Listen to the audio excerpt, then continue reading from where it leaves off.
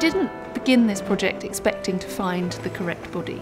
We didn't even know whether we would be able to tell if we did find it. We had to find essentially the right 2 square metres of the site. Today, we bear witness to history. We peer 500 years into medieval times and literally reach into a grave. What we're about to tell you is truly astonishing. This project was really of 2 different parts. So you've got the archaeological side, but then you've also got the DNA side of the project. And what I was able to bring to this was that there was a DNA match. I think all of the evidence points to this being Richard III.